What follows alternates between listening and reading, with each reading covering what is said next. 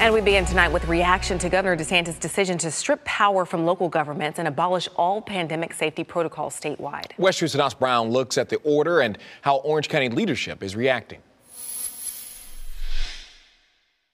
While Florida reported more than 3,000 new COVID-19 cases Monday, Governor Ron DeSantis claimed the pandemic state of emergency is over. He signed executive orders giving the state new power over local governments.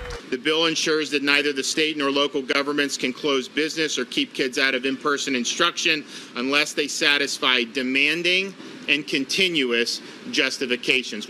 And most importantly, as governor, I'll have the authority to invalidate a local emergency order if it unnecessarily restricts individual rights or liberties. Orange County is one of the few locally that has kept a mask mandate in place. In a new statement, Mayor Jerry Deming says, "I want Orange County residents to know that I will continue to make decisions in the best interest of their health, safety, and welfare, and will not wait on the governor to tell me what to do." In the county's regular COVID briefing, he expressed frustration that the governor chose again to announce major changes without alerts to or collaboration with local leaders. That has been the MO for the governor for quite some time now, and the residents of Florida deserve better than that. Dr. Anthony Fauci gave his take on the executive order to West 2's sister station, WBAL. I would just encourage all the communities, don't pull back prematurely.